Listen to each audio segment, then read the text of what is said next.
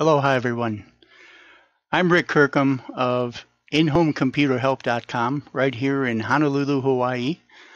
I help people covering all of Oahu and, of course, remotely for anyone in the United States of America.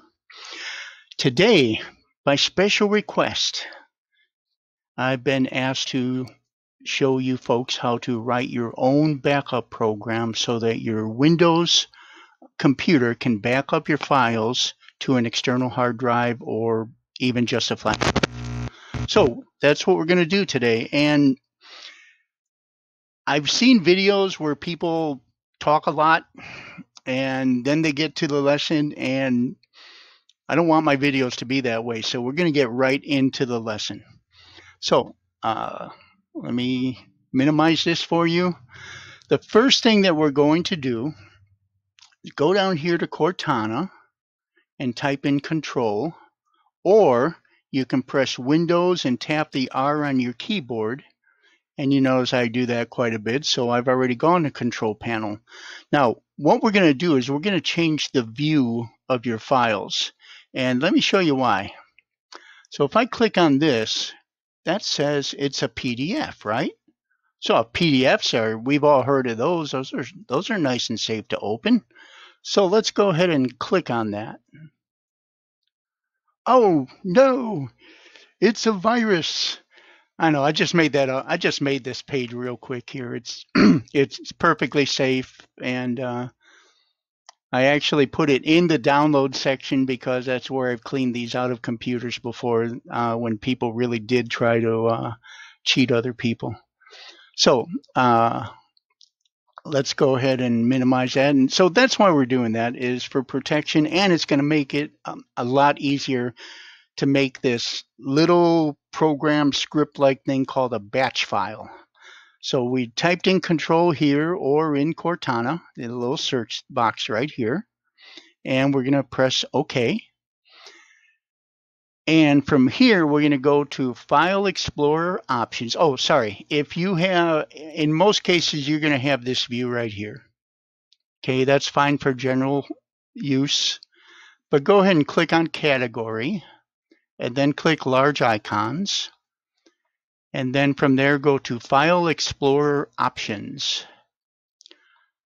From there, click on View, right, that tab right there in the middle, and click Uncheck Hide Extensions for Known File Types. Okay, now after you do this, you'll be able to see the endings of all of your files. And I'm going to go ahead and close that now, and let's just single click on this right now. Oh, look at that. It's actually a bat file. That's what we're going to be learning how to make, but it's not going to be to, make little fake virus things like this. It's actually going to do some good and help you make a backup program. So I've already got a flash drive in place, and if you don't get to your flashlight when you first put it in, you know how when you first get it in, it may not do it this time because I just put it right back in. Sometimes it'll open up like that. Okay. And if it doesn't open up like that, then just go down here to your File Explorer and click on that. And then look along the left-hand side of the column. There it is, USB drive E. You can click on that, and there's your file. So I'm going to right mouse click on this. Right mouse click for a menu. Left mouse click for an action. And then I'm going to left mouse click. Oh, I didn't show you how to make this. Sorry. Right mouse click on anywhere in the white area, right there in the flash drive area. Okay, so we're on the flash drive. This has to run through the flash drive the way I designed it. Go to New and tell it Text Document. Okay, now you notice because of the change we made the dot, we can see the .txt. Now normally you cannot change this suffix here, this file type ending, because if you do that, then your program won't know how to deal with it. So you double click on it and Windows won't know what software to use. In this case, we are going to change the ending because we're going to make it a BAT file. So I want you to name yours the same thing I'm making this up here, if you want to, but name it my backup and say .bat, and let's just press enter, and you'll end up with the above name right there. And I'm going to press escape to undo that, and then I'm going to right mouse click for a menu, and then I'm going to left mouse click for the action of deleting. Can you tell I'm an in-home computer tutor, by the way? Okay, so let's edit this again with a right mouse click. Left mouse click on now we'll left mouse click on edit. Okay, and I've actually got the little codes right in here. These ones right up here that I'm highlighting right now are not necessary for you to back up your files. These are just basically to help clean up temporary internet files and things like that. This is things that should be done on a regular basis anyway.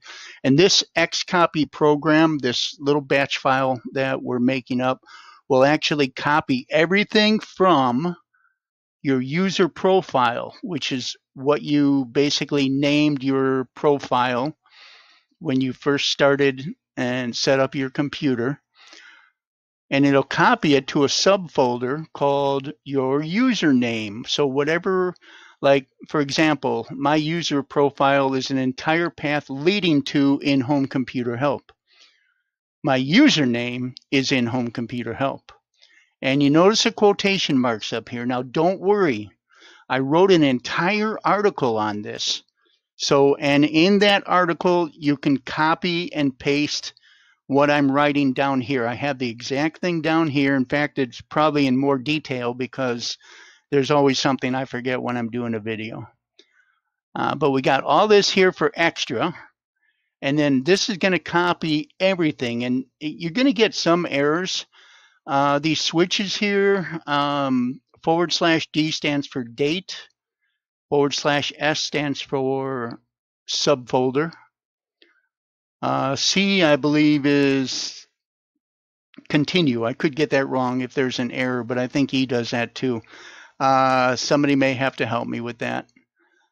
Some of these switches I got in here that I use on a regular basis, but the main three switches, okay, /Y,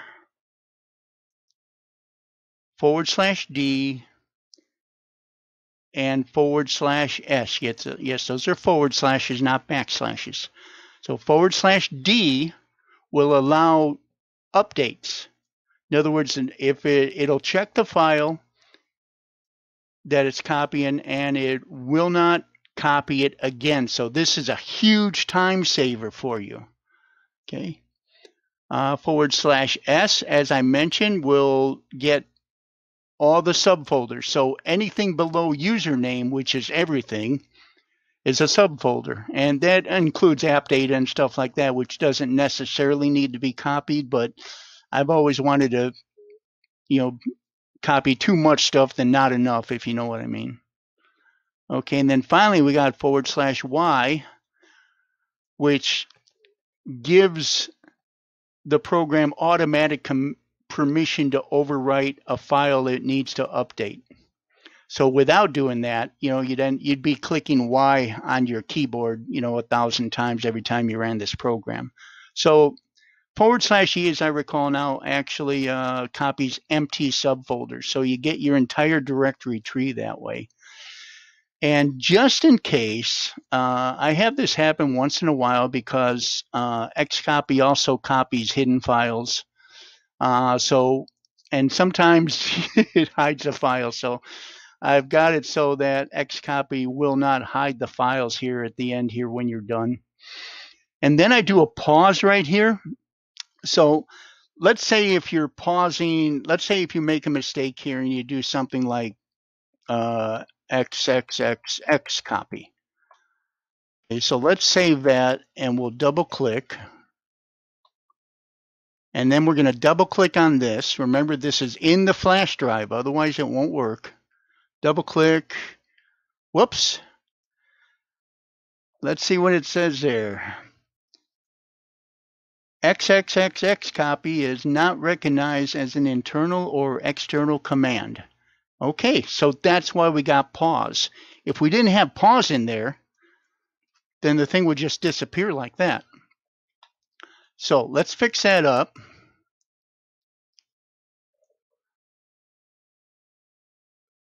And let's just make that X copy like we know it's supposed to be. Now I can also, if I want to save something, I could just X to exit right here. And if I made a change, it'll ask me if I want to save it. Okay, so let's double click on this again. And there we go. Now it's starting to back things up.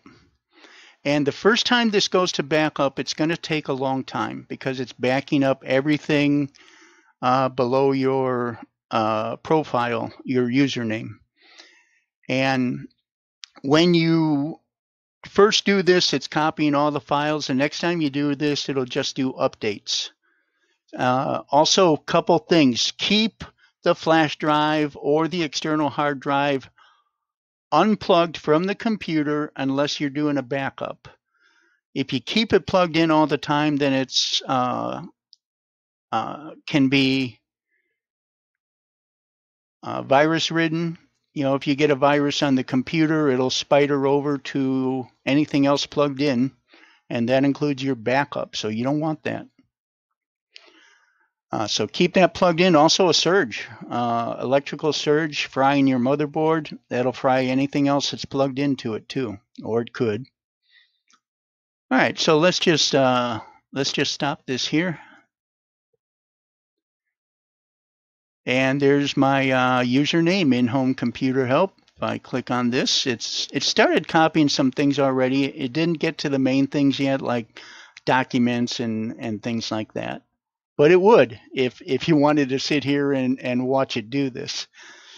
And once again, I have all of that information on. Once again, I have all of that information in the article that I wrote. And your easiest way to do this is to click on the link below in the description of this video. If you're not already on the page, because I'm also going to embed this video onto the page. And in the article itself, you'll find the code that you can copy and paste. Obviously, if you have any trouble, I'm available for hire, and I'm available for quick questions via email, or even quick questions via text if you're in the United States. I guess that's it. So God bless you. Enjoy your computers, and please back up your computers. It's not if the computer will crash, it's when the computer will crash. And are you proactively prepared? And this is Rick Kirkham of ProactiveComputerSupport.com.